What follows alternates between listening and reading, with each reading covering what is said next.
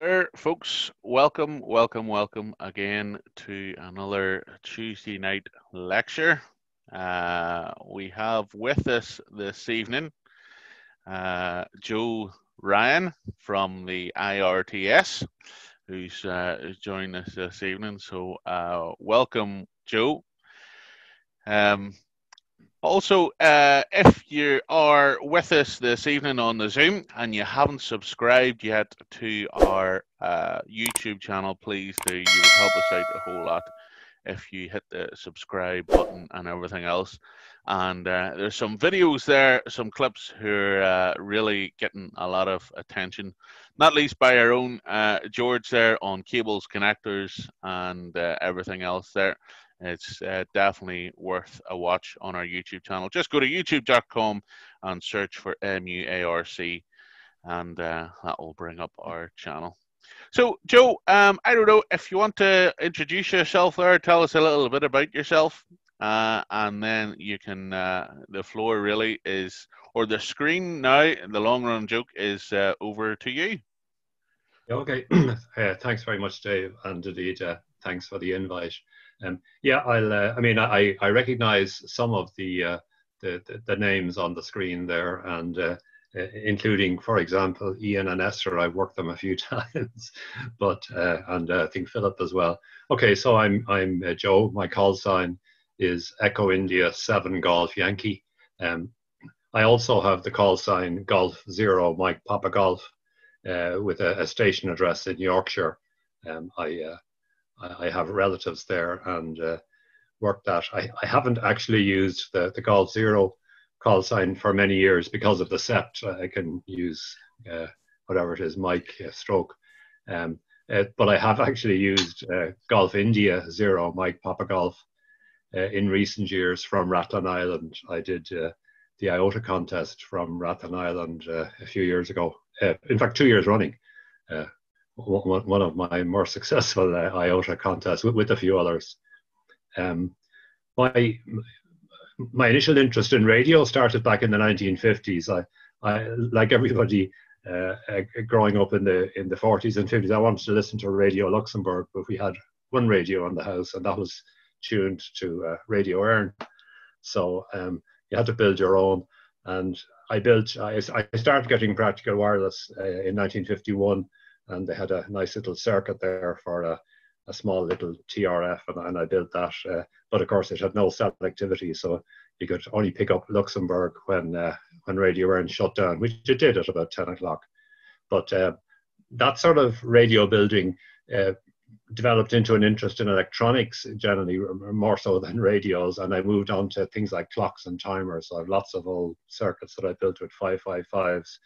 And I was a subscriber to Practical Electronics. I don't know if anyone here remembers that. It was a sister magazine to Practical Wireless, but it did shut down many years ago.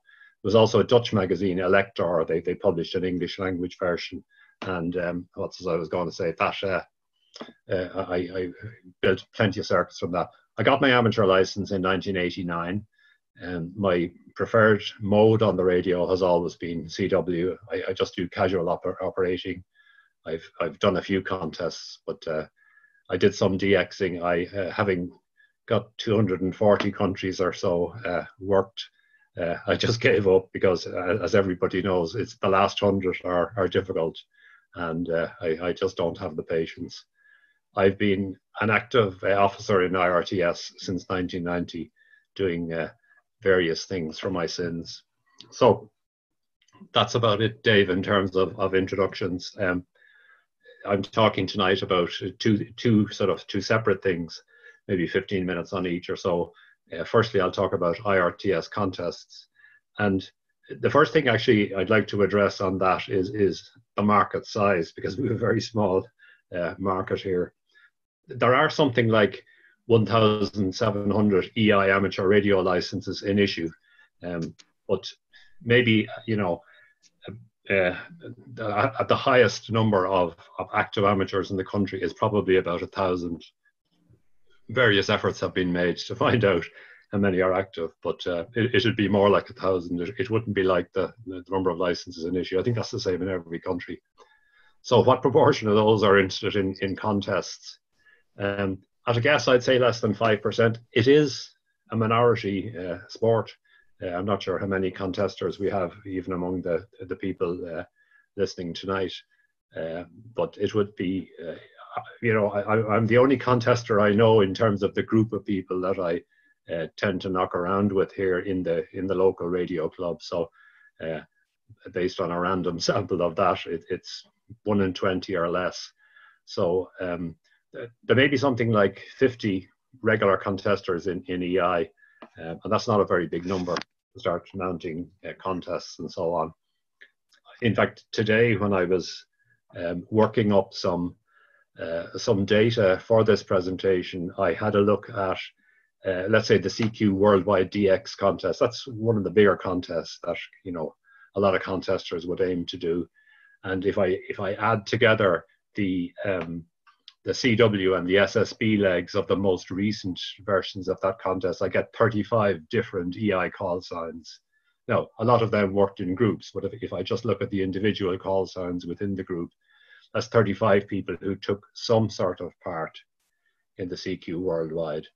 And by the way, I also had a look at the GI figures. It would be about half that figure.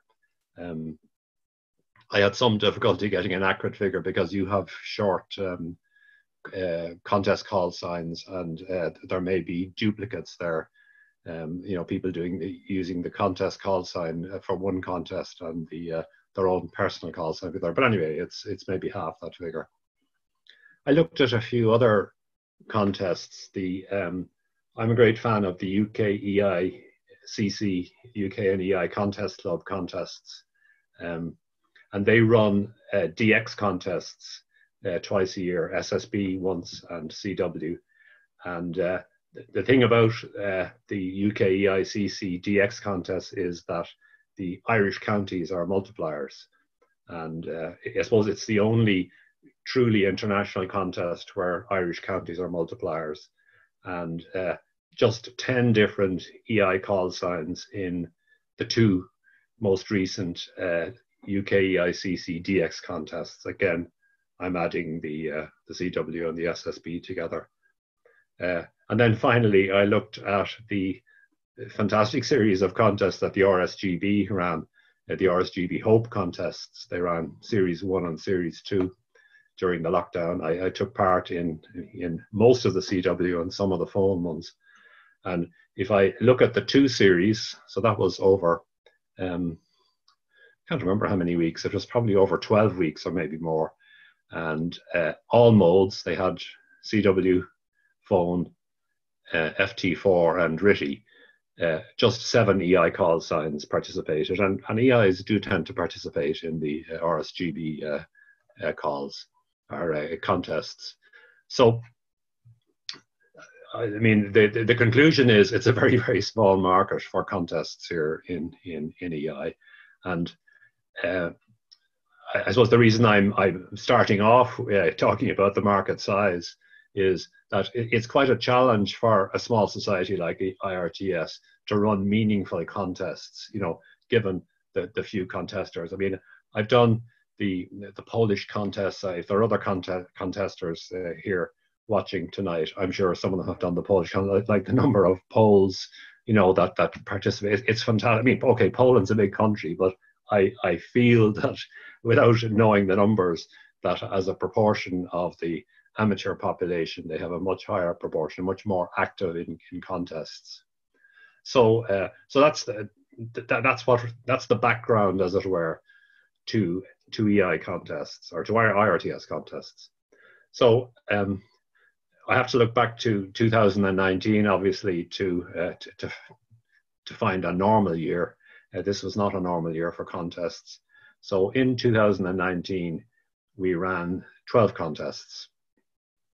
That was 3 IARU Region 1 field days and 9 counties contests.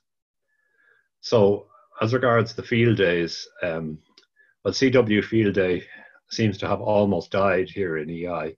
There was 1 single op entry in 2018, that was me, and there were 2 single op entries in 2019, and that was me and another.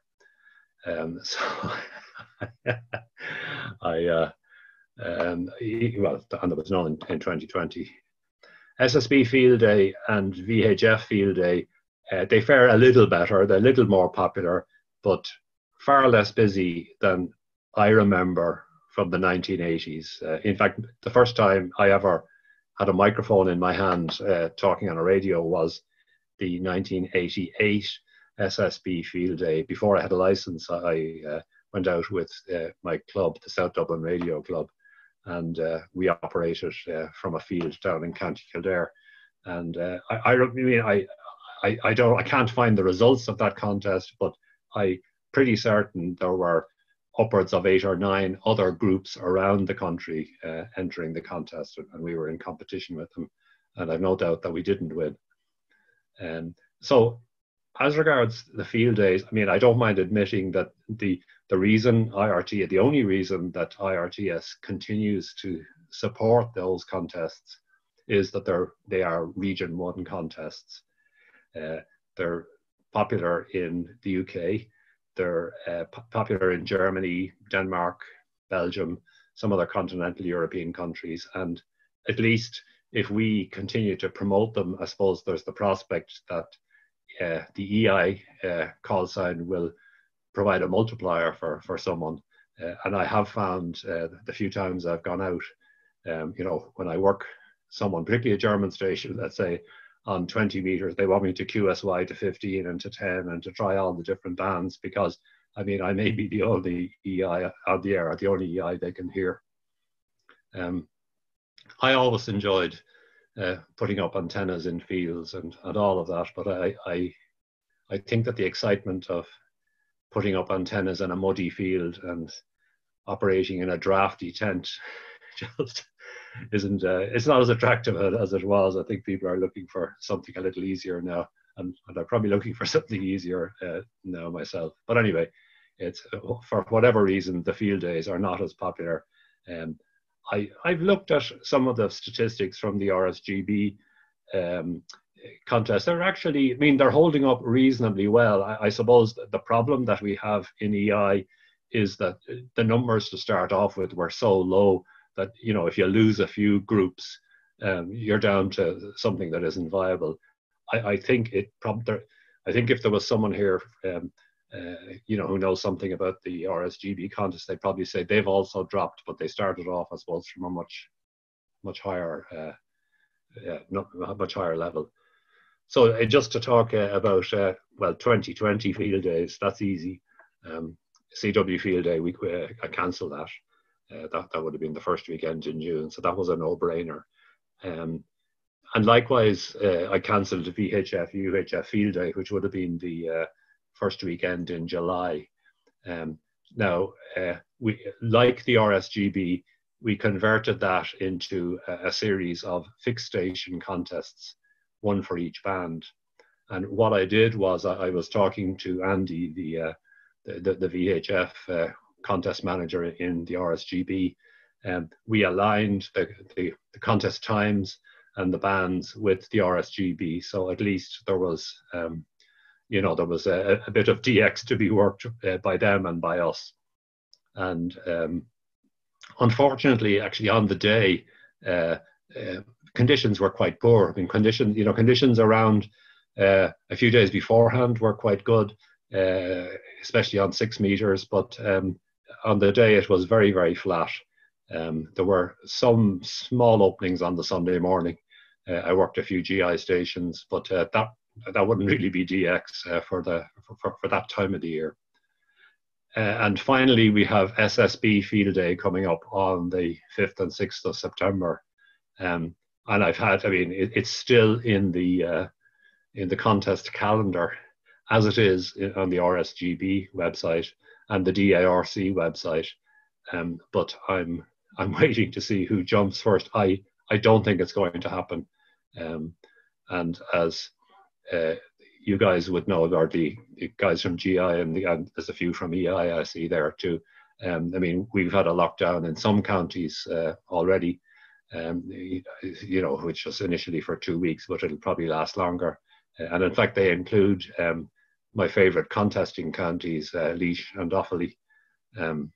Ian and Esther will know that they've worked me there from Laois or from Offaly a number of times. It's right in the middle of the country, so I think the people in those counties can't leave, and the people outside the counties are not supposed to go into them. So anyway, I don't think SSB Field Day is going to happen, but I've left it there for the time being until I see what happens across the water. So that's, I just thought I would deal with the field day contests first. I mean, I suppose the summary of that is they're not particularly important for us, but we retain them, you know, for what it's worth. And that really leaves the counties contest, because I think probably indeed, Dave, when you were, you know, asked me to say something about contests, you were probably thinking of the counties contest rather than the field days. I mean, I don't know when the counties contests started. They were in existence when I joined IRTS in you know, 30 years ago or whatever. Initially, I know they were 2-meter contests. They were two 2-meter events, always one on Easter Monday, and then either in August or September. And when I started doing them in 1990, they were cumulative events. You know, with the scores from Easter added to the score from the autumn contest, which was, it might have seemed like a good idea at the time, but I know it certainly annoyed me. I was generally free on Easter Monday, but I often went on holidays in September, so I missed out the second one. Sometime in the 1990s, before I became involved as contest manager, they were turned into separate events. All 32 counties on the island have been multipliers. I assume from the very beginning, certainly when I came across it, but when I was doing it in the late 80s and early 90s, there would be just occasional call-ins from GI, but no logs that I can remember anyway coming in from GI. I mean, people, if they heard someone on, they'd give a call, and it was a multiplier as far as we were concerned. But there was no active participation. So I think to encourage that, my predecessor as contest manager, TOS CI2JD, who would be known to some people who are listening there, he sort of changed it to introduce separate you know, awards for GI stations. And that did lead to an increase in GIs submitting logs and GI stations participating. And then there have been various other changes. I mean, initially it was primarily an SSB event. I suppose up to the early 1990s, or maybe even later, you know, SSB on 2 meters was a big thing. There was an FM only section added then at some stage. I can't remember exactly when. It has now actually become almost an FM contest, and SSB is the sort of the minority, the junior partner, shall we say. But you know, in order to encourage both modes, the rules were changed so that you could work someone on FM, and then you could say, you know, are you on SSB, and work you on SSB. So you know, that it's unusual thing for contest to be able to work people. Well, I suppose not necessarily the outer contest. I think you can work people on both modes. So anyway, that was brought in. And then finally, and I was involved in this, we got some suggestions from people to have a 70 SEMS contest.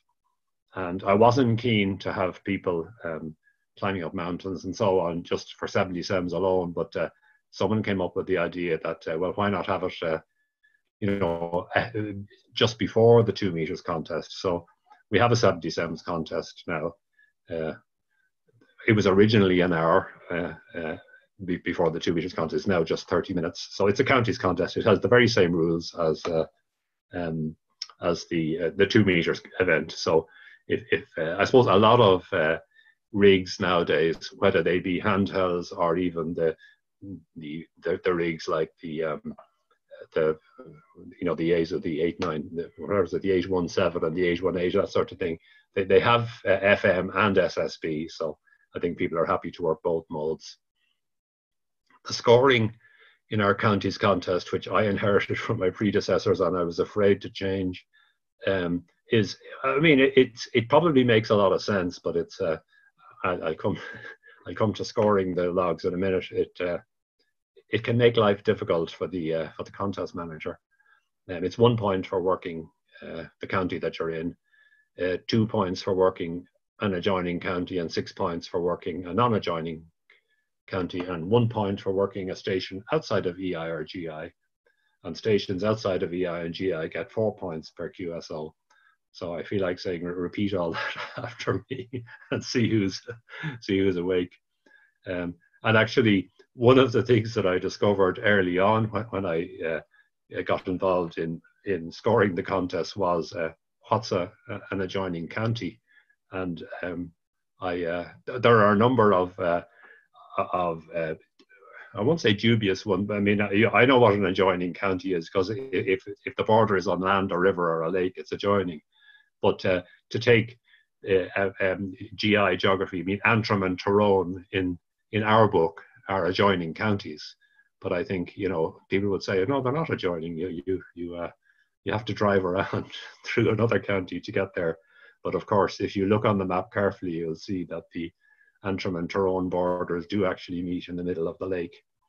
So there was a similar problem between Waterford and Wexford or something like that. People were arguing, you know, the only way to get from one to the other is to go by boat. And I said, yeah, that's fine. Well, then they're adjoining. So anyway, I published a list of adjoining counties on the website in order to try to deal with that.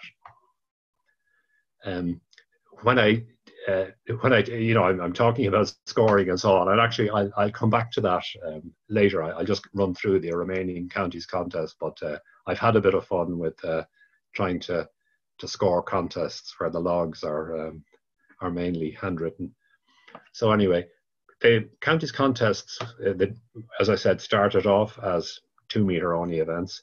They were extended to HF January 2006. I had to look up my old newsletters to find that out.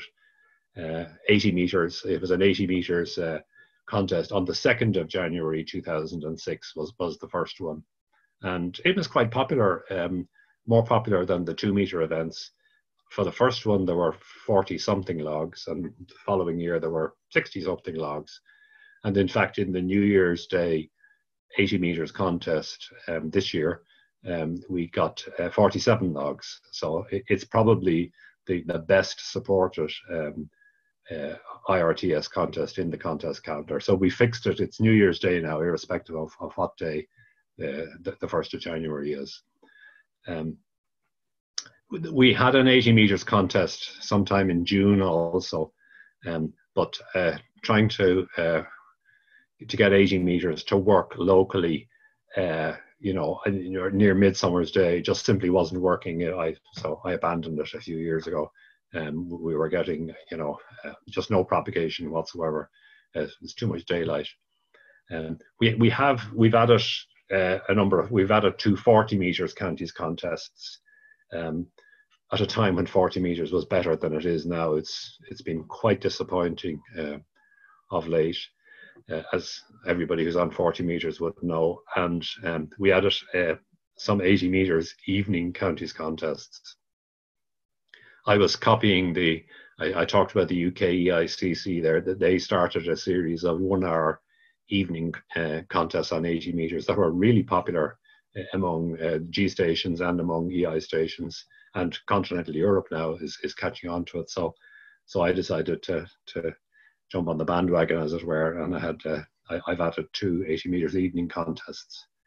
In fact, you know, overseas stations have become more important in our contest. I suppose as we've developed our HF contesting thing, the overseas stations became more important, and also short skip has been quite poor of late on some of the 40 meters contests. In fact, I was down in Laois doing one about 18 months ago, and I could really work no one in Ireland at all, but I worked quite a lot of continental European guys. I mean, the skip was just about right for, you know, for Western Europe. Well, certainly for the Belgium and Netherlands and so on. So we added overseas DXCC entities as multipliers. And we also introduced separate sections for overseas stations, so they're not, you know, they're competing among one another rather than with the sort of EI and GI stations. So that leaves the contest. I mean, I mentioned there were 12, and again, I'm talking about a normal year. So we have 3 field day contests. We have 2 70 SEMS contests for 30 minutes. We have 2 2-meter contests, they're 90 minutes each. So the 70 SEMS and the 2 meters, that's up to 2 hours of contesting for people that want to do both. We have the 80 meters New Year's Day contest, which is 2 hours. We have 2 80 meters evening contests, 1 hour, March and October, and 2 40-meter daytime contests, also an hour, May and October. I like short contests myself. I've, in the same way as I mentioned earlier in the personal introduction, that I had sort of lost interest in, or lost patience in trying to get the last 100 DXCC entities. I've lost interest in spending 24 hours at the key now. Or 48 hours. Well, I mean, I've spent more than 24 at one stage in a 48-hour contest. But from the point of view of someone who wants to promote contesting in Ireland, I find that, you know, the short contests, and most of them are an hour or thereabouts, they will attract operators that just wouldn't be interested in contesting in contests otherwise. But, you know, for an hour, they think, sure, why not? And it also avoids sort of aggro, and no one could complain that we're clogging up the band, when it's just an hour. I have, occasionally people will come on and say, oh yeah, there's an EI contest, and then someone else, oh yeah, well, it's only an hour, don't worry about it. So, and I mean, certainly for anyone who's active on 2 meters or 70 SEMS, there's no, I mean, I think probably we'd wish people would clog up the bands sometimes. It's a bit quiet. It's certainly very quiet here. Okay, staying with contests, I said I'd come back to logs and logging and scoring. One of the objectives, as I had mentioned, was to encourage non-contesters just to have a go. I'm not trying to convert them into CQWW contesters or anything like that, but just to, get more people on the air and keep the bands active. I mean, that is fairly important from our point of view. So to do that, we accept logs really in any format, provided it contains the key data. We're not looking for Cabrillo logs. There's no point in looking for, Cabrillo logs for our counties contest, because there is one logging program, Paul O'Kane. Anyone's familiar with him, he's written SD Super Duper, and that does work for, it's really designed for the HF counties contest. You can juggle around a little bit with the modes and the frequencies for a VHF counties contest. But, what I found is that a lot of people are happy to enter contests, but they have absolutely no intention of getting into computer logging in some cases, or they have no intention of switching from logger 32 or whatever their favorite log is. And I mean, they're just not designed to record, 5&9/003 County Tyrone or whatever. So, I mean, we've made a point of saying we will accept, we prefer it in electronic format if it's a spreadsheet or a Word file, but we also accept photos of pages torn out of jotters, and, particularly with cameras on phones now, I do get a lot of logs, which is just a page from a jotter and the data, and provided the data is there. I mean, we're talking about 20 or 30 or 40 QSOs. It's no big deal for me to type it up. And we do get some Cabrillo logs. The spreadsheets and the Word files, I can reformat that fairly easily into what I'm calling a quasi Cabrillo format, using just text manipulation software. In other words, I can pick the columns and move them around to the order in which I want them in.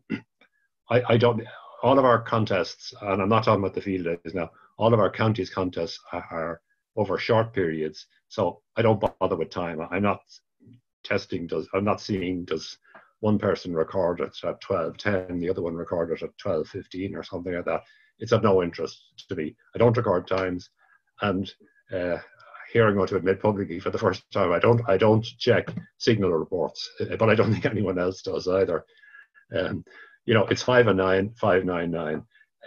I would have experienced myself recording signal reports that people had sent me on the 2 meters contest. When I was doing them years ago, I'd be recording faithfully 5 and 3, 5 and 3, and then Toss or whoever was the contest manager would say, "Oh, he just said 5 and 9 for everything, so it's 5 and 9." So therefore, I mean, that enables me to, I'm looking for a short form log, really, So then I've written software myself then that, once I have them all in this standard, I'm calling it quasi Caprillo format, I can cross-check them and I can score them, applying the sort of rather odd scoring thing. That scoring thing I mentioned about adjoining counties and all that only applies to the VHF contest. The HF contest is fairly simple. You just get a point for working someone, and each county is a multiplier. There aren't extra points for working someone who's who's not adjoining you, because in fact it's sometimes easier. In fact, it's often easier to work someone from far away. Excuse me.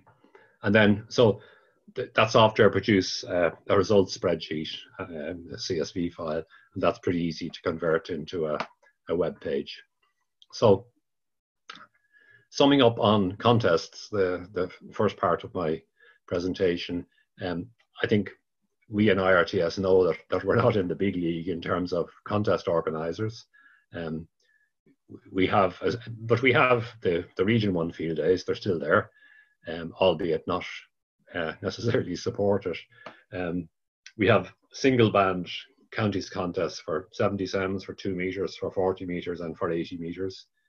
The HF contests within that, the 40 and 80 meter things, have become, well, I call them mini international contests. I mean, they're contests where the island of Ireland is the focus, because an Irish station has to be at one or both ends of the QSO.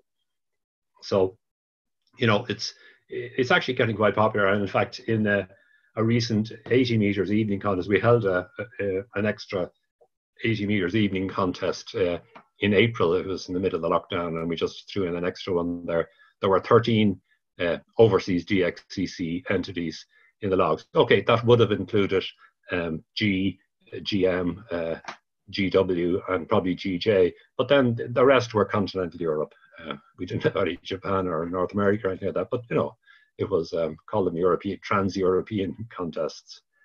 For those who have done them, they are much more relaxed than the typical contest. I mean, certainly infinitely more relaxed than the ARRL or the CQWW contests that are just all business and so on. And anyone who has done contests has, okay, so they've done that, and the aim is just to work as many QSOs as possible.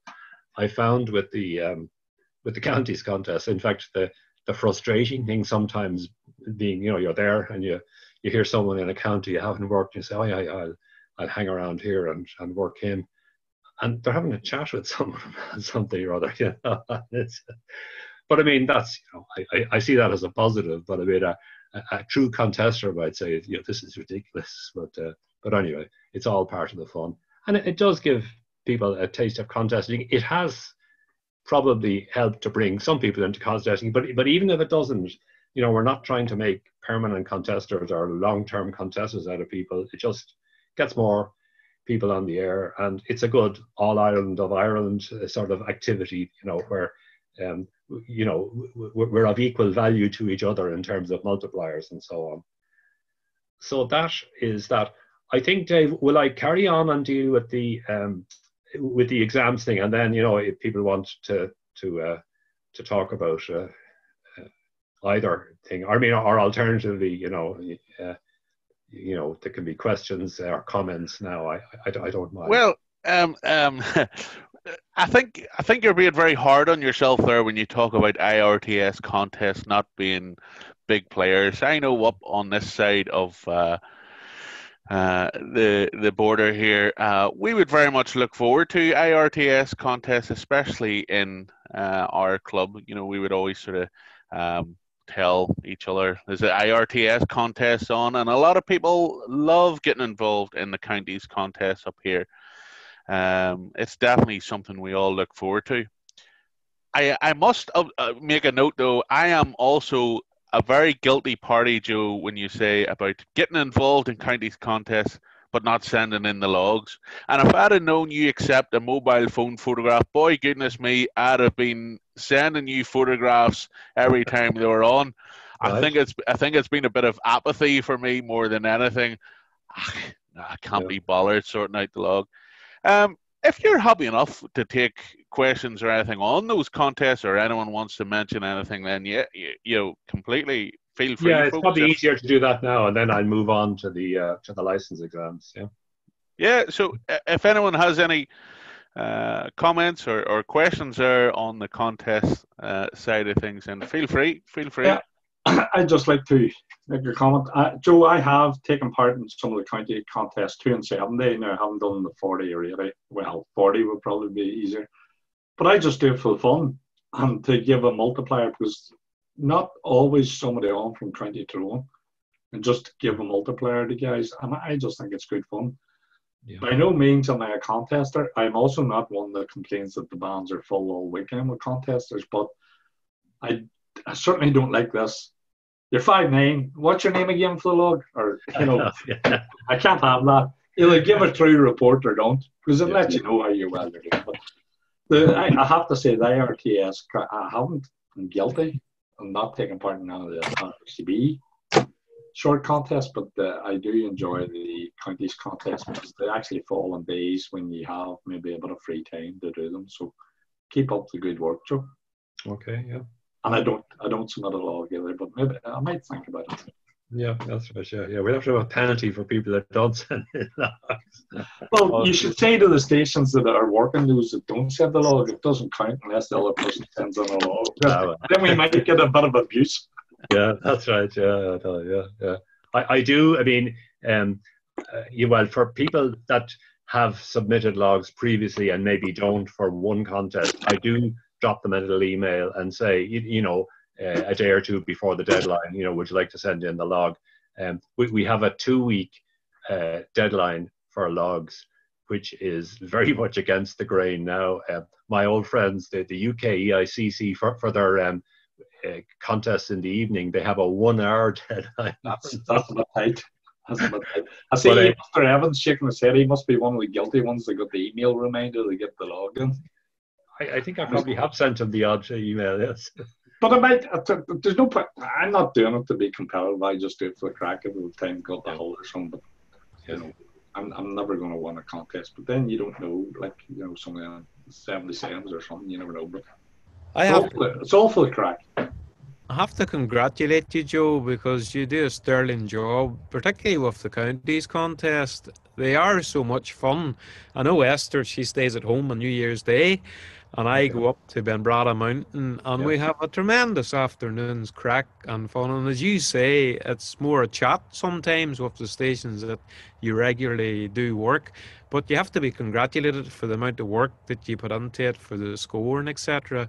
I came across a wee logger program called Sukum Logger, and actually used it for a couple of the contests. And it was Jonathan, I think, maybe they over in the mainland, and I actually asked him to have a look at the counties, to add the counties into it, and I think he's actually done that as well. But we really do enjoy it, and we appreciate the emails, because good reminders. It's a good reminder for us. We're that busy sometimes we forget there. Busy or getting on in years, yeah. True. You're just mentioning logger there. I don't know if any of these. I've started using it. I find it very simple and very easy. Can't mind his call now. TM son. I can't even mind his name. Cloud log. It's very, very good. You can use it in your mobile, tablet, anything. It's very, very good. Cloud log. Must send details. I'll look it up here now. It is a wee subscription, but it's very small. But it does. EI7GY. That's it. What's his name again? He's a big satellite guy, but it links into all the satellite stuff and all. It's a great wee login program, and you're supporting the small man, as I say, by subscribe. £4 a month, I think I pay for it, which. Yeah, I know. I often look at. I mean, I did some SOTA, some summits on the air, on and off, and so I look at the SOTA website or whatever it is, the discussion thing every now and then. There seems to be great interest among the SOTA activators in the sort of logs that work on tablets and mobile phones, all right, and that's understandable. But yeah, there's a great Australian one that VK Portalog. VK Portalog, which works on any sort of mobile device for SOTA, but for contesting, it's not really geared for contesting. It's more for SOTA and for GIFF, for flora and fauna, and all the other different portable sort of events that you have. Yeah. But it's really, really good. The EI ones at the 1 hour. I love the 1 hour ones because, as you say, Joe, it sort of appeals to more people that you don't have to give up 24 hours of your life.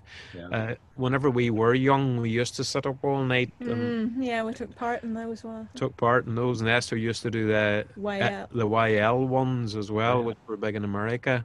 But we haven't. We like our beauty sleep now too much to do that. Well, same here. And actually, you just reminded me, Ian, that you know, in relation to the field days, we have 6-hour sections now as well as the 24-hour section. I don't think it was an original idea. I think I borrowed that from the RSG, or certainly from some other contest group. That and I have my recollection. I haven't got the computer open here with the results, but I would say I think there are more people to the extent that they are entering field days here in EI that they're putting in 6-hour logs, because it means you don't have to stay out overnight. But yeah, again, more evidence that we're all looking for shorter contests, an easier life. And do you know what's also great, Joe? Discussions like this, especially when you're coming along, you know, it sort of reminds me of this. There's nothing to stop me from. There's a long running joke, Joe. I love sodas, the ones you can drive up the very top, you know, and you don't have to walk, you don't have to climb or anything like that. But even for the likes of the counties that are still going on the 1 hour evenings, there's nothing to stop me from going up and driving up to somewhere high and activating and everything else, and getting involved in evening counties contests and everything else. And you know, I think sometimes for someone who isn't a contester, submitting a log seems that's a whole lot of hassle having to submit a log and blah, blah, you know. But you've actually taken away all the jargon and made it a wee bit simpler, you know. So it's sort of kicking me into action of I must get involved in the next one then, and you know, give away a few points, but submit the log, you know, and actually get involved. So all I'm saying is for everyone listening, the next counties contest, Sleeve Gallion's mine. Don't be going near that. I'm going up there. Which is one of our highest ones we can drive up to, Joe.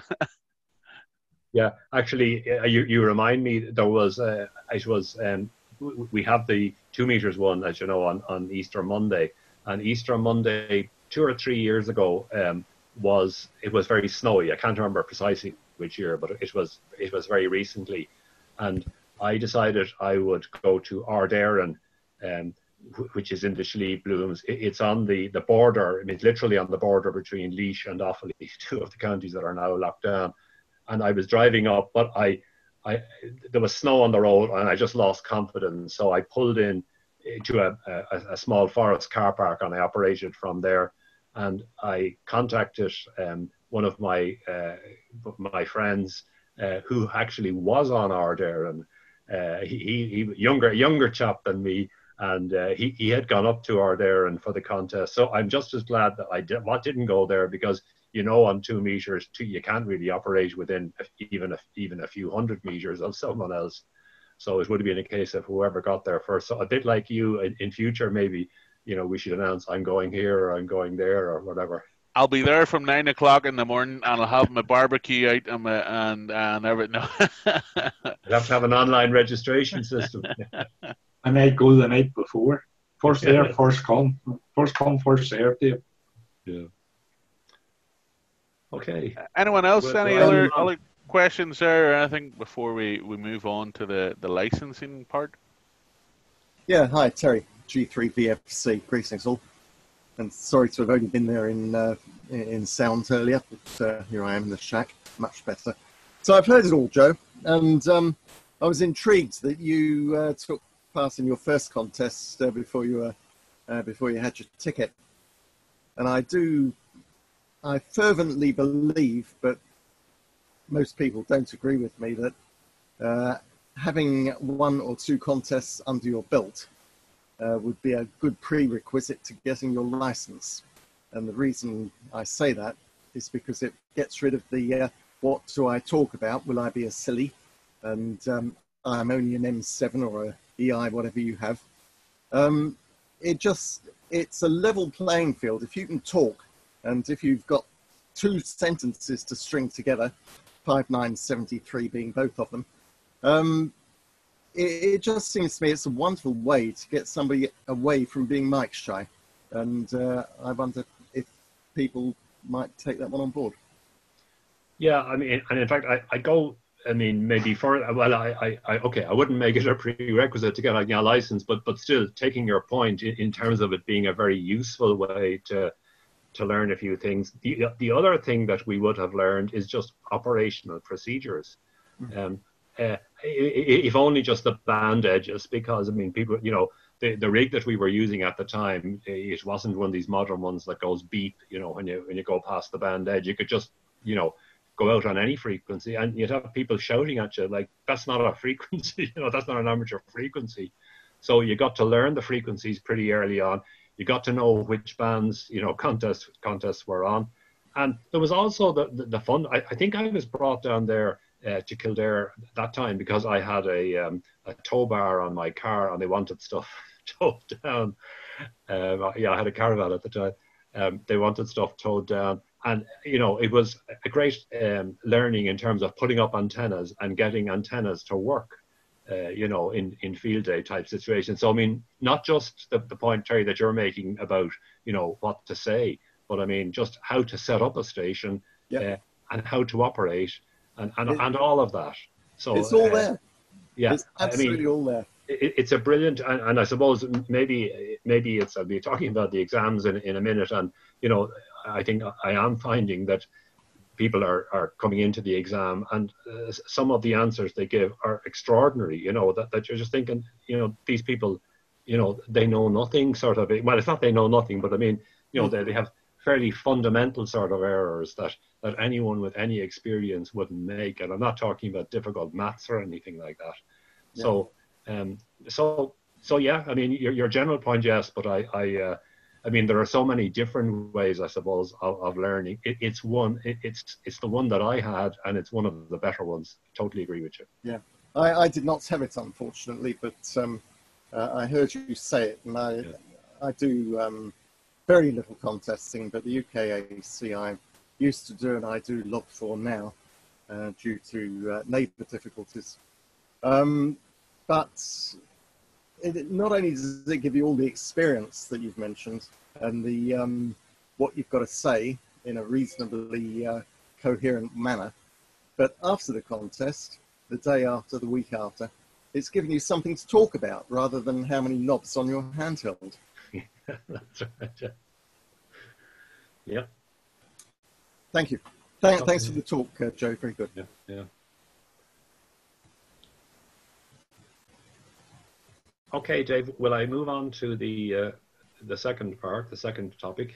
Yeah, that sounds good. That sounds good indeed. Work away, Joe. Yeah. Okay, so in fact, when you contacted me a few months ago, or whatever it was, 6-8 weeks ago about the thing, you were saying the other topic would be, you know, the IRTS exams. So I when I sent you an email there a few days ago, I said, no, I'm going to talk about license exams in EI. And that's a very deliberate change, okay, in the topic, because there's no such thing as the IRTS exams. In EI, we have Comreg exams. Comreg is the EI equivalent of Ofcom. We have a contract with Comreg where we set and organize exams in EI, and our role is limited. It's to arrange the dates of the exams. We consult with Comreg. I mean, they don't really mind, but according to the contract, we have to get prior approval to organize an exam. We book the venues and pay for the venues. We liaise with the candidates, send them all the documentation and so on. We draft the exam papers and we submit them to Comreg for approval. The paper, they approve the papers. They do have changes sometimes. We manage the exams on the day. They don't ever participate in managing the exam. And then we mark the papers and we send the papers and the results to Comreg, and Comreg takes it from there. So this is quite different to the situation that you have, for example, in the UK, Dave, where, you know, for the purpose of getting a license, Ofcom have agreed that they will recognise the results of RSGB exams. They are RSGB exams, unlike the situation that we have in EI. And I think, not absolutely so, I mean, I've seen the contract documents between RSGB and Ofcom, so that's how I can speak definitely on that.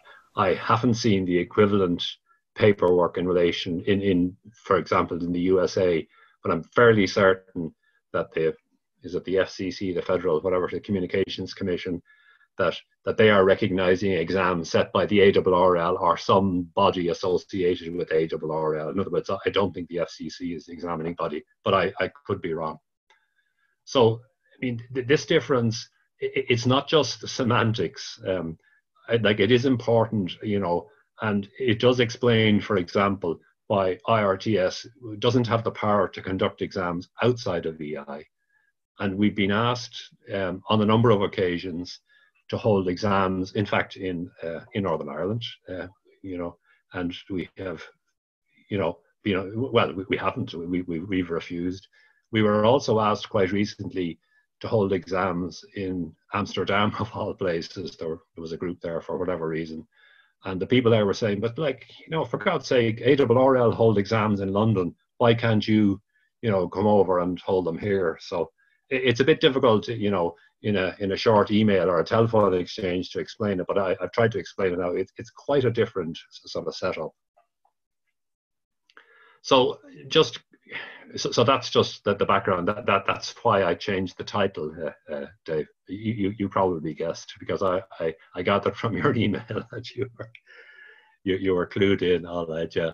Okay. So the license exam here in EI was a composition type exam up to 2005, and that wasn't very popular. In fact, when I went in 1988 to go for an exam, I took the City and Guilds exam. I went up to Dundalk, the Dundalk Technical College there, whatever they call themselves, ran the City and Guilds radio exam there twice a year. And I sat that simply because it was multiple choice, and that was recognised by the post office as it was here, who were the licensing authority. Like, I was a long time out of school, and I didn't really fancy, you know, writing a composition about a 40-meter antenna. For some reason, you know, as we were learning about radio amateur, everybody said, "Oh, yeah, it'll definitely come up in the exam." Describe, you know, the construction of an antenna for 40 meters. But anyway, so the composition type was a very unpopular format, and the availability of exams was highly irregular. I can remember an 18-month period, sometime after I got my license, when there were no exams, because there were no examiners. They had all retired, and some of them were prepared to come back. And then I think they made an arrangement with the marine surveyors, who had some people with technical knowledge to do the exam, but it just simply wasn't working. And in fact, the safety valve, as it were, in EI was the City and Guilds exam, but that ceased as you would know, in 2003. I assume that had something to do with was it the Radio Communications Foundation or something? There was some RSGB linked organization took over the exams around then, before RSGB itself took them. So early in the 2000, shortly after 2003, Comreg, the regulator, looked for proposals to administer the exams. IRTS put in a proposal and it was accepted.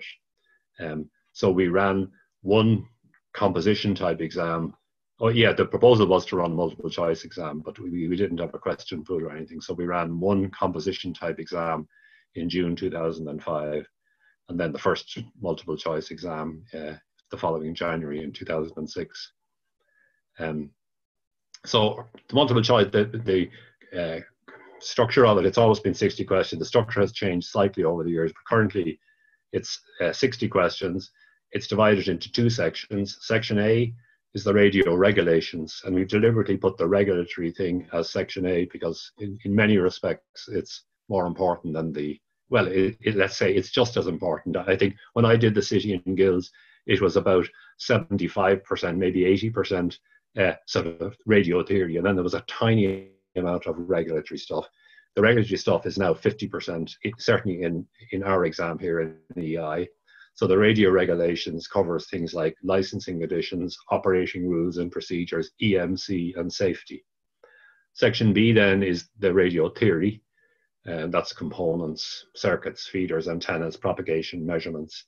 The pass rate is 60%, and you must get a pass in both sections. So we've run now, since IRTS took over, run 46 exam sessions and all, and an average of about 12 candidates per session. Sometimes it's been more, sometimes it's been a good bit less. The late Sean Nolan, EI7GY, that I know would be known to some of you there. Philip, you'd know him, and a few others. He was the main mover behind the IRTS involvement in exams, and Sean handled the admin, and while I developed the question pool and drafted the exam papers. And we also had Sean Donlan, EI4GK, again, he'd been on to a number of people there, and he was also involved in the admin.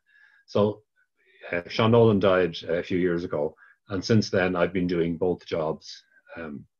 And I call in help when needed on exam days, but otherwise I've been doing the admin and the papers. So that's the sort of the background and the structure of the exams. I'll just talk a little bit about the license classes, or class singular in Ireland, because people tend to have strong views about this. There's only one license class in EI, and that's the equivalent of the advanced license. It's a matter of public knowledge that Comreg is not keen on additional license classes. And in 2016, IRTS, I think in 2015, IRTS made a submission looking for the introduction of a novice license, and they responded. I'm just going to read a few things. This is sort of fairly important for anyone that's maybe watching this on YouTube later or something like that, or the people present tonight. So Comreg indicated that the current syllabus and exam structure is the minimum required to ensure that licensees have an adequate knowledge of the rules pertaining to the use of the amateur radio spectrum, the procedures that must be followed, and basic technical knowledge to prevent interference to other services in the spectrum utilized by the amateur radio service. In the light of all of these, Comreg is not in a position to license persons who cannot meet these minimum requirements. So the only reason I'm reading that out is I know that when we have discussions about this in other forums here in the EI, people say, they were just in bad form that day, just, ask them again and so on. But they were pretty specific and in writing.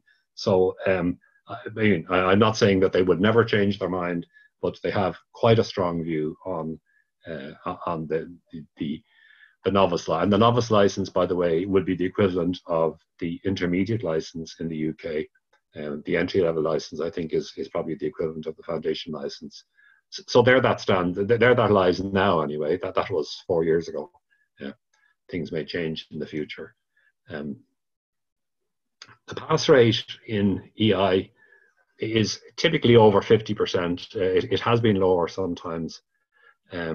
It seems quite low as a pass rate for exams. Now, I've no experience as to what exam pass rates should be, but it's actually not out of line with the pass rate for the advanced license in the UK. I'm almost certain I read in some RSGB document very recently that on the advanced license it was 54% or 50 something percent. It's much higher, I know, for the other license classes. So it's the figure seems low to me, but that's what it is.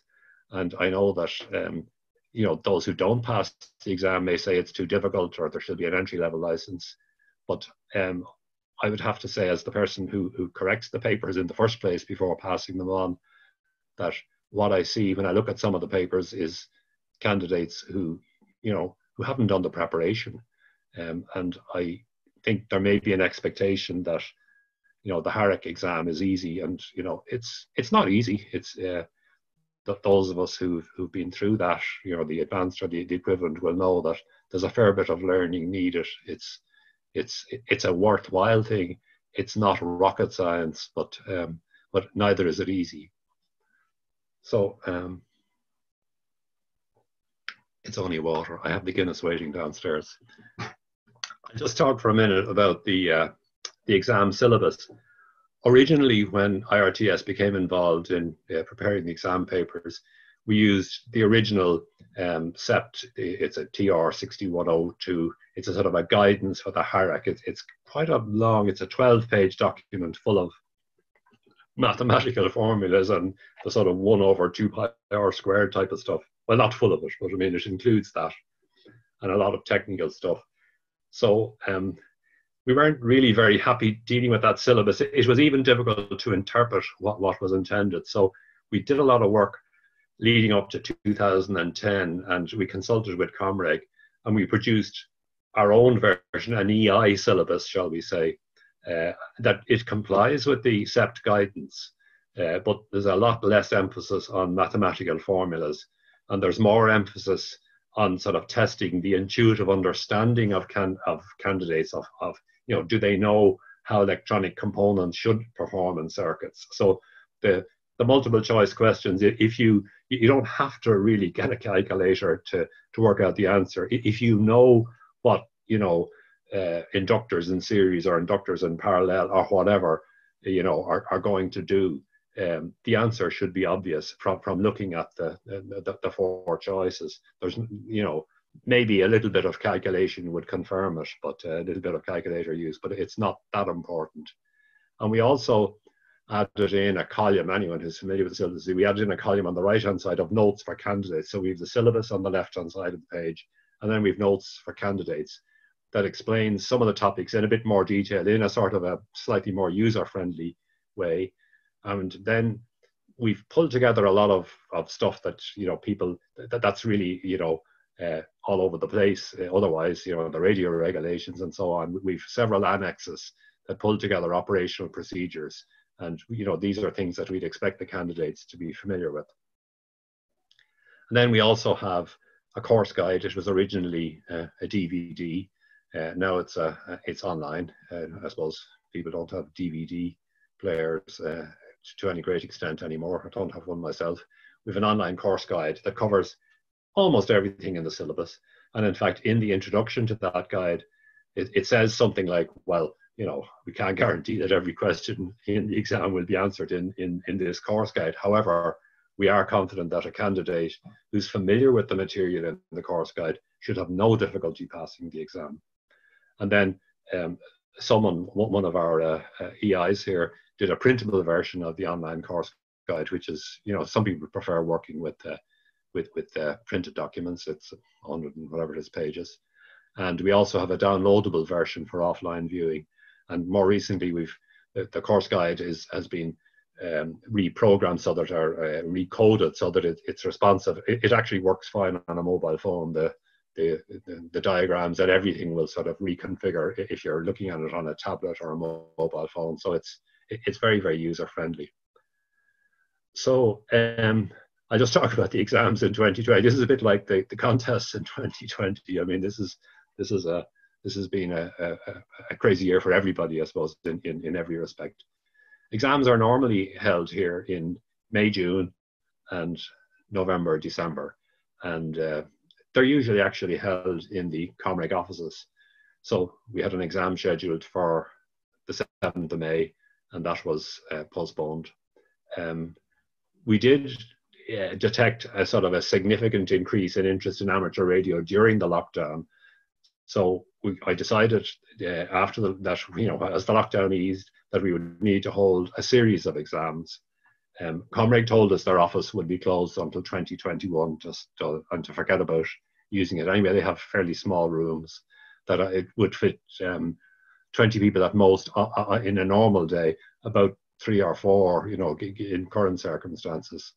So we held an exam in a hotel in Dublin, West Dublin, at the end of July. We had one in Cork last Saturday, and we have one in Galway next Saturday. And for these exams, we hired very large rooms. We had social distancing of 3 to 4 meters. I was conscious that, you know, people are going to spend 2 hours and, you know, maybe 2 hours or more in the room together. And in Cork, for example, we hired the Great Island Ballroom, a room called the Great Island Ballroom in the Radisson Hotel. We had 12 candidates and 3 invigilators. And on the brochure for the hotel, that has a capacity for 190 people, theatre style, or 400 people for a reception, and we had 15. So we also had lots of face covering, gloves, sanitizer. I prepared the papers, or printed the papers 5 days beforehand and sealed them in an envelope, so they were quarantined, and got the candidates to put the papers in a box, which I then sealed and quarantined, and, you know, it's still in quarantine. The ones from Tala, I held them for 5 days before looking at them. I suppose what we were keen to do, I mean, it's pretty unusual now to have an exam right now. In fact, one of the candidates from the Tala exam wrote and said that, you know, he wrote to congratulations and said, you know, you probably actually held the first exam in Ireland, you know, since the lockdown sort of thing. So I think that's probably true. So I was determined that people would feel comfortable from a health and safety point of view, whatever about being comfortable when they opened the paper. And the feedback from that sort of physical setup has been positive. So that has sort of helped. So that brings me to the end of what I had to say, Dave. That is the story on the exams in EI. Excellent, excellent. I know a lot of people there from Northern Ireland there have went down to do the EI exams and everything else. There's Philip raising his hand and a few others there as well. And it's great that there is that avenue for people to go down and do that. My only question there, Joe, obviously, is it something that's maybe going to go online, or are you looking in that direction, or is it going to be, no, look, if you want to do your exam, you have to be in a certain place, you know? Well, it's a solo job. I do the contest, do the exams, and I do the website. I have Seamus McCaig works with me on the website, but I'm trying to have a life. I have grandchildren. I have a wife, kids, and grandchildren. So. Sure. Yeah, A absolutely. life outside amateur radio? Pardon? A life outside amateur radio? Yeah, well, that's yeah. I also like to. I mean, if there isn't much DX now, but if there was, I might like to actually go on the radio. So I mean, it would be a resource thing in the first. I mean, you know, Dave, it's a good question. It's a fair question. It would be a resources thing in the first place. I mean, I know that. I mean, in fact, the company that does the online exams for the IRTS is Dublin based, and I mean, I have spoken to them all right, but we just wouldn't have the resources. The RSGB has a structure of audit committees and this, that, and the other, and quality groups and all that.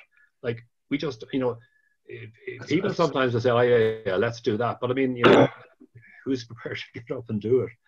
It's the expense of it too, Joe, to get it set up it wasn't a cheap system to get set up. No, and the numbers, I mean, I would say right now, because of the lockdown, that the proportion of, I mean, I suppose the only way of doing an exam, perhaps in the UK, is the online system. I'm not certain if that's true, but I did look at the figures for the exams in the UK, you know, the proportion who are doing it online, and it may, for the advanced, because that's what we'd be looking at, I think it may have gone above 25%, but not all that much. Like, we have just, 40 people doing it a year, so, we would. You currently can't do the advanced online, but it is coming. There was a big uptake on foundation and intermediate. And I don't think you can book an exam now before October. They're booked, all the slots are booked out. Yeah. Take a lot of resources, remote invigilators and all, Joe. There's a lot of at least the way we have it now, like in the normal course of events, like the exams maybe takes up about 2 months of my life, and then I have 4 months free. The online exams is an ongoing thing, all the time, sort of thing, because people want to do them like tomorrow. Now there will be, I mean, I'm not saying, I mean, I know there are other IRTS people who are actually planning to become involved in the exam thing. It's not, I mean, it just so happens that following Sean's death, I took over the thing without complaining, and it's only more recently that I've said, I can't, I can't keep this on my own. And there are others who are going to become involved. But even still, I don't know that we would be big enough to do it and to justify it. That's interesting what you say there, Philip, about the expense. And also there is the point that, I mean, we would, we'd have to persuade not only ourselves, but we'd have to persuade the regulator that this, made sense and was safe. So it's a long way down the road, I suspect. Maybe have a talk with Dave Olson, Joe, and I'll either convince you it's a good way to go or put you off it totally from an IRTS point of view. Yeah. Dave's the man, him and Ian Shepherd, but Dave mainly would be the man. Just ask you a quick question. You said, did the first multiple choice exam come in 2006? Yeah. Was that June 2006? January 2006. All right. I done mine in June 2006. Yeah, that was just famous. I can't remember. It might have been Sean. I can't remember who else, but we done it in the Letterkenny Institute, actually. Oh yeah, I was up in Letterkenny. You did it there, did you? Oh right. So it was yourself and Sean, was it? Yeah, myself and Seamus. Yeah. Seamus. Yes. Yeah, sorry. Seamus McKay, right. Yeah, I remember that. So we tried to get 10 people, didn't get 10. We only got 8. We were told we'd need 10, but you run it anyway, which we were grateful. We did all right. Yeah. It was a long way to go. Well, it is, but it's still part of the country, Oh, no, absolutely. The people in Donegal would always complain that the people in Dublin forget about it. It's a bit like east and west of the band up here, it don't go west of the band. But no, it's interesting to see that these have done one in Cork and you're doing one in Galway, or have done one in Galway, because it's good to see them moving about, bring it to the people rather than everybody have to try and get to Dublin. Yeah, the other thing that we did, I mean, up to now, we've generally sort of said, we will do it in the Comreg office because it's free, available to us, but that just simply wasn't on, as I said, for various reasons. So we were able to do it we did them all on Saturdays, the final one is in Galway next Saturday, and that was very popular because, people were saying, well, at least I don't have to take a day off work, Yeah. So yeah. So would the plan going forward, Joe, be to, if there was enough numbers, to move around the country? I suspect so. I suspect so. I just don't know. And I mean, a lot of people have asked me, when is the next exam and where is it and so on. And I feel like screaming at them. I don't know, because I'm just trying to get through the current, Tell Dale Wilson you'll slip him a wee €5 if he puts an IRTS section onto the RSGB section. Right. So the online exams have been, Dave, you might know numbers better, but it's been astronomical since lockdown, the amount of online exams. Like there was the end of July. Yeah, the end of July was the 1,000th candidate for the online foundation exams, and then that since lockdown began, that was. Or was that the 1,000? No, that was since the online exams started with lockdown. The remote invigilation, they're calling it, was the 1,000th candidate. That was at the end of July, and then with the intermediate just started, as you said, Philip, it's now into, you book now and your exam date is going to be October before you can actually have an available slot, and that's even before the advanced or full comes online. So what we're actually finding now, Joe, out of interest, is with all the people that have got into amateur radio through the lockdown, which has been great because more amateurs is fantastic. With the foundation, is a lot of them now are doing the intermediates along with the ones who were already foundation candidates before the lockdown began. So we have even more intermediate candidates, taking their exams. But as long as they start getting on the air, that'll be the main thing, Well, Joe, just to give you, I might have told you and Seamus at the time, but the reason the 10 candidate, or we of the people that went to Letterkenny, was at that time nobody was really doing courses, and there isn't still a lot of people do courses for the advanced because it is a heavy course, and basically because nobody was running courses for advanced exams, there was no advanced exams being held in GI. That's the reason we went down south, and like we were only licensed up to intermediate level, the whole 8 of us. There was nobody just wet behind the ears, if you like. And I've always said, you might disagree with us, but if you're licensed up to intermediate level in the UK or in GI, and you learn a wee bit about the licensing conditions and a few of the formulas, go down south and do your IRTS exam. It was a quick route, but now with online exams and the advanced coming online, it's probably handier that way. When I done the exam in 2006, Joe, there was 3 sections to the exam. Yeah, that's right. Yeah. So why was it changed to 2? I'll tell you, there was a simple reason actually, because it was 3 sections and you had to get 60% in each of the 3. I'll admit I only got 60% in section 2. Oh, well, we might have to review that now, But now, you can't take it away. No, revoke. It was a very simple one, Philip. I think no one had done the 60%. I can't remember how the numbers were divided, but it wasn't an integer. Like 60% of 30 is 18. So you either get 18 or 17 or 16 or whatever. There was some number where we rounded up and Comreg wanted to round down. In other words, the 60% figure. We said, we would have said, we would have rounded down, and they wanted to round up. It's the other way around. So 60% of whatever, 14 or something like that, and we realized we had a hopeless situation. So after that, whenever that thing arose, and I can't remember when, we said, no, we'll divide it into 2 sections. Yeah. We also at the same time took the opportunity to reduce the emphasis on the theory down to the 50%, which I made, and increase the emphasis on the regulatory thing up to 50%, because the 3 sections that you had, that the theory probably may have been, more than 50%. Yeah. So, I think just if I went to do the exam now and knowing there was only 2 sections, I would probably not feel as much under pressure. But I know at the time I thought, what am I doing here? But I got there. It's easier, obviously. I mean, it's statistically easier to get 60%, in 2 larger sections than 60% in 3 smaller sections. And that's the same year Comrade changed to a lifetime license, where you paid €100 for the license instead of €30 a year. I remember that because I couldn't just afford, when I passed the exam, I couldn't just afford to get my EI call, but I treated myself to a Christmas present and got it, which I'm quite proud of. See, it's on the screen there, and David slagged me earlier. It was €1, and I put it up on the screen. But my car registration is EI8 Golf Papa Bravo 2 because I couldn't get my UK call. So the two sections, do you feel people feel less pressure now because there's 2 sections, or? Well, it's been 2 sections now for many years, Philip. But yeah, I remember in the radio club that I am in when we reduced the 3 to 2.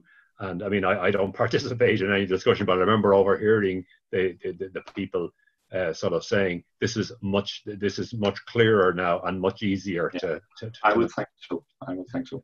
And just I want to make a point on your the talk in EA about the novice license and whatnot. I remember having a talk with our friend Derek from Comrade at an event, and he says, "There's no way it's going to happen," you know. But it mightn't have just been as well said as the written version you got, but you know, he wasn't very keen then. But I know Derek's moved on. I would guess that is the position. Yeah, I mean, things obviously change event, you know, in the long run, but I mean, it's the position for the near term, I suspect.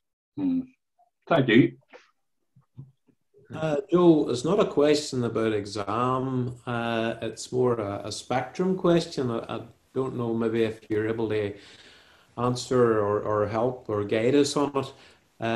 Because we do quite a bit of activating in EI as well as GI, we do sometimes, when the propagation is difficult, we do use 5 meg or 60 meters. Yeah. And it's just to clarify with us, I know there's different scenarios of different licensees having different access to the 5 meg or the 60 meter band. Is there any short sort of discussion that you could give us on which parts of it you don't go into if you're a NECA India, if you haven't paid the extra €40 or whatever it is per year? Yeah, that's right. Because sorry, I'm just going to look at I have my desktop computer here. I might have yes, I have the Comrade regulations. I'm just going to open them just as we're talking, because I may be able to address it. I mean, we have the SEPT, or maybe that's the wrong expression, but we have the sort of European type of frequencies. I think they're available to us, to any licensee, and they would be available to you guys. And then in addition, there were other frequencies that there were other frequencies that we have to pay €30 a year for, I think, and that remains the position. I'm the greatest non-expert, Ian, by the way, on that band, because I've never operated in it. But I'm just trying to see if I can. Let me see now. Oh, that's okay. Okay. 5351.5 to 5366.5. We have secondary allocation there, 15 watts, 12 GBW for all modes. So that's the only one. Assuming your license gives you the permission to operate on those frequencies, you know, assuming your G license gives you permission, then you can operate here on 5351.5 to 5366.5. But the other spot frequencies, and I don't have them at all because I think they're in a different document, you would have to pay the €30 a year or whatever it is. Right. So do you not have to have an EI license to use them? I thought I read somewhere one time that visitors couldn't use them. I think no, because I'm looking at a document here that says amateur station authorized frequencies. The frequency bands specified in Table 1 below are available to both SEPT Class 1 and SEPT Class 2. Right. Yeah, no, that may have been the position at one stage, but not since this document was published. Last year or the year before it changed that you could use. Right, but I think it originally was visitors couldn't, but that's been changed now. Okay. Yeah. That's good. It's still a very confusing band for everybody. It's not yes, that's right. Confusion for us as well, because you can get caught out at the edge of the band very, very easily. Be a kilohertz outside the band, which I have to hold my hand up, I was last weekend. With 2 kilohertz. Mr. Evans, I thought you were more accurate than that.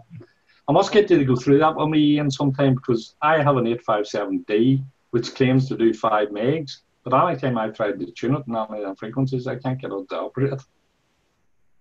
So I don't know. Maybe somebody knows in the call the 857D is there some setting you have to change or something, but I can't work 5 megs at all. But you could be listening to somebody from Germany or France on one part of it, and you can't go back to them. If you do, you're illegal. You know, it's a very confusing band worldwide. It's horrible. You got that scenario. I like it. Class. I take a piece of paper. I have a piece of paper or a note thing on my phone to tell me which frequencies I can use. But unfortunately, on Saturday, We were split up. We were split up, so I couldn't tell him.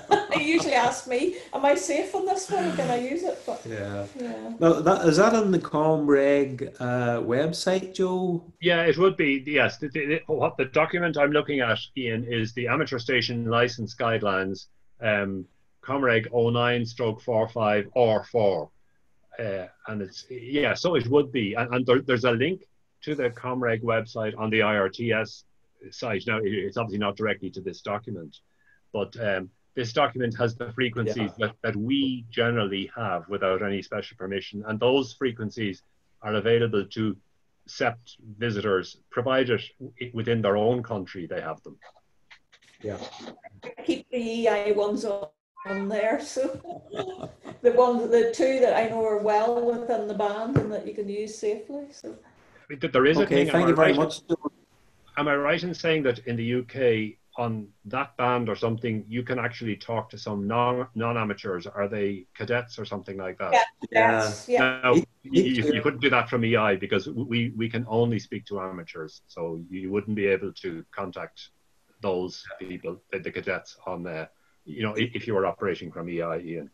Yeah, each year it's a shared band with us as well, and each year the cadets, the Royal Air Force, I think it is the RAF cadet, have what they call a blue on the air day, and they set up stations at different locations around the UK, and they actually then have different call signs, and they encourage the amateurs to contact them. And we have great fun. It's actually 4 hours of solid, and it's a bit like a contest, Joe. So you actually get points for working more of the stations, and at the end of it, you can get a certificate of achievement as well. So it's good fun. Terry has had his hand up there very politely for the last 5 minutes. So before he gets tennis elbow, Terry, go ahead, sir. Just going on the exams, and this is both for UK and EI7GY. Are people tending to come into the hobby and taking the exams, or are they taking the exams after they've been in for a bit and got an idea of what the hobby is about? Well, I mean, like all things in life, a bit of both, Terry. But I mean, I think, probably when I'm looking at your calls, when we got our call signs, yours is older than mine. When we got our call signs, like we tended to be in radio clubs or active on there for a long time, perhaps before pirates or getting a license. I mean, life is just different now. So I think there's much more of the of people just saying, okay, it sounds like an interesting hobby. They pick it up on social media, perhaps, or something like that, and they do the minimum amount of work and say, well, let me get the license, and then I get on the air. One thing that has changed also since we would have gone on the air is equipment is relatively cheaper. In the sense that it was always an enormous. I made my own stuff initially, but it wasn't great. So before I got the first radio that really worked, and I had a growing family at the time, I was a long time around. Whereas, I mean, I'm not saying the stuff is for nothing, but I mean, you can get a good HF rig now, even new, for well under 1,000. That's not bad in real terms. So I think it's more of the a greater proportion than in the past would be doing the exam first and then getting into the hobby, shall we say. They just see the exam as a hurdle that has to be crossed, whereas we got into the hobby and then, okay, it's time for me now to get my license so that I can operate on my own. Well, that just, I don't mean that in a critical way. That's just, times have changed, and that's life now for a lot of things. I would just ask that somehow, what's the RSGB doing about it? I'm sorry, Phil. Sometimes I do wish that more people came to us with an inquisitive nature and, a thing to do rather than an exam to pass. The exam to pass isn't, in my view, the best entry point into the hobby. Thoughts?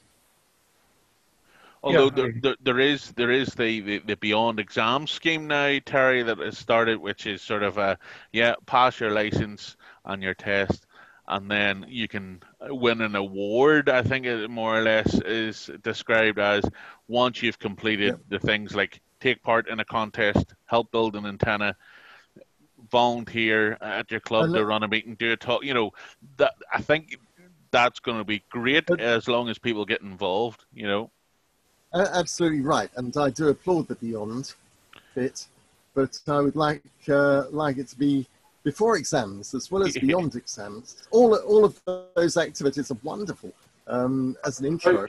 How would you promote that, Terry, or how would you try to do that? We try to do that with public events and turning up the schools and doing wee things. And the time Tim Peak was up, we run a lot of wee things in science centres and whatnot. You know, I have mentioned before, and you would have heard me mention before, the airwaves thing in Portrush, the RAF 100 and whatnot. But you know, we're open to ideas, Terry. If you think there's a good way we could try and get into maker affairs and all that, you know, we do try and do all that. But if anybody's got any ideas of how the RSTB, in particular, because you mentioned what are the RSTB doing about it, that was tongue in cheek. No problem, Terry. You know, there could be something that you know of or think could work that nobody in the RSTB has thought of yet. I know me as a volunteer, and I know Dave and others, we're always open to ideas. I'm always willing to try new things. I'm always trying to spread it out, inform people about amateur radio. And I've always said it's that divorce a hobby. There's something in amateur radio for everybody. You know, we talked about contesting earlier. Certainly not contesting for me, except for the counties contest, which is good crack. It could be satellite communications. It could be hunting. It could be CW. The hobby's not diverse. It is that diverse, but it's trying to get that audience, Terry, and how do you get that audience? So I'm always open to ideas. If anybody wants to text me or email me, my details are on the website. But obviously, we're not going to get much chance during lockdown and during this COVID thing to try and attract people. But I do understand what you're saying about before exams. You know, like that snail Morse key we used at the airwaves really, really. Now, you're only planting a seed in a child's head or a young person's head. That may not come to fruition for 20 years. Or the time GB4 Fun was on the go. I worked in education at the time, and I brought, through education, wearing my education hat, I brought it over to the Western Education Library Board area twice. GB4 Fun Mark 1 once, and GB4 Fun Mark 2 second time. Now, Mark 2, we put 2,000 kids through that wagon in a fortnight in the western part of Northern Ireland. And one of the first meetings I went to as a regional manager at that stage was somebody in the meeting turned around and says, how many of them became members? Oh, I near exploded. Because I says to them, and this is what the whole approach should be now. Yeah. It's not about them becoming members. It's about planting the seed. We have 2,000 more young people and the teachers who accompanied them know about amateur radio now that never knew about amateur radio, or maybe knew vaguely about amateur radio, because most public, as we would all know, oh, is that CB? And I say, well, that is sort of, you know. That's the first thing I was getting. Is that CB? Is that a CB aerial in your car? And I try and explain to them somewhere. So there's 2,000 young people who we planted, and it's about planting seed. Terry, I'm a big person about planting seed. I used to have a DR, or a deputy regional manager, it was at that time, worked with us over here in Northern Ireland. And he used to always say to me, Philip, when are they going to stop stealing our ideas? And I said, Mel, it's not about them stealing our ideas. It's about us planting the seed and see it come into fruition. Take the pleasure of seeing what your thoughts or your plan was working. It may take a while, and because it's a volunteer society, a lot of things do take a while. But I do get what you say about before exams, and I would be a big believer of that before exams. But it's the right approach, it's the right audience and whatnot. And I'm always open to ideas, Terry, if you ever want to contact me, you know. If you think there's something we should do that we're not doing or could do better. Yeah. You know. Can I just jump in there? Hi, I'm Adrian, EI9 HAB from South Dublin as well. And first of all, Dave and the rest of you in Mid-Ulster, I just want to congratulate you. This is an excellent session. And I might touch on that again in a second. And I want to acknowledge Joe for the linchpin of the IRTS that he is.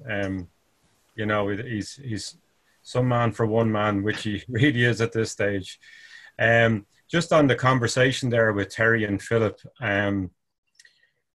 you know, we were at the Dublin Maker Fair last year where there was 10,000 visitors. You know, it was a pretty big event, and Science Foundation Ireland sponsored it, and obviously with a lot of the big tech firms in Dublin and that, there's a lot of sponsorship there as well.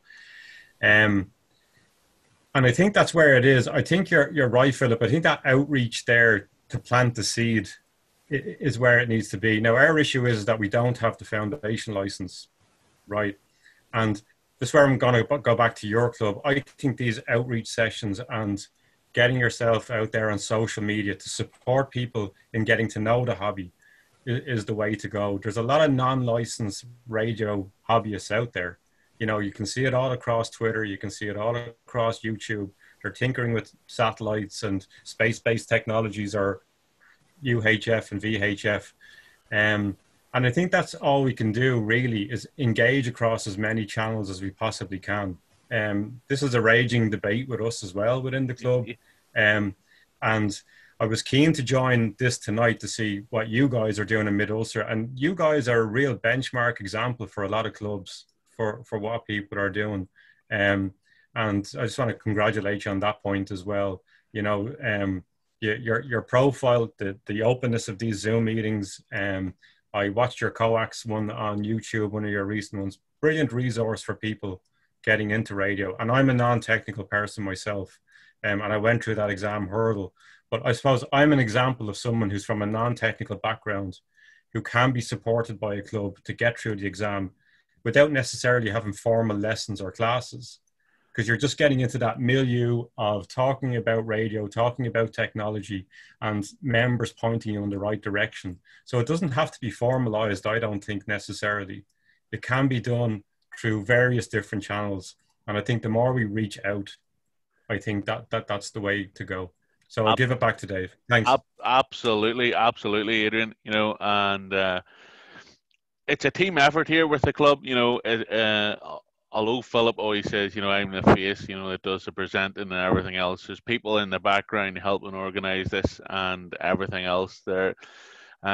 You know, we have a good building Twitter space, if you want to call it that, through the club, and that's our call sign at MN0VFW, where we'd have lots of different social interaction. You know, we have our group on Facebook and everything else. But as you say, sometimes the best way of reaching out to non-amateurs and getting them introductions is just by word of mouth.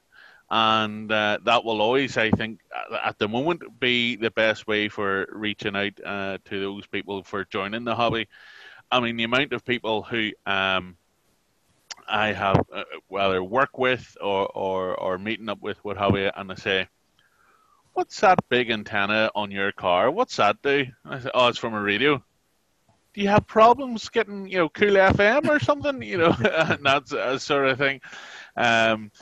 So that's the word of mouth is always going to be the best outreach. But with regards to us from the Mid-Ulster, you know, with this Zoom stuff and everything else, this was just an idea, but we never want it to be just a club activity. We've always opened it up to other clubs, and whoever wants to join, that's always been what we've about. And I think a lot of the clubs in Northern Ireland is exactly the same. It's not, we don't want to be just insular, you know, we're there to meet and other amateurs, no matter where they're from and everything else. So this is a weekly thing, Adrian, there. So always feel free. You're more than welcome to come back every week or catch us on the YouTube channel. It would be great to have you along. So But thank you.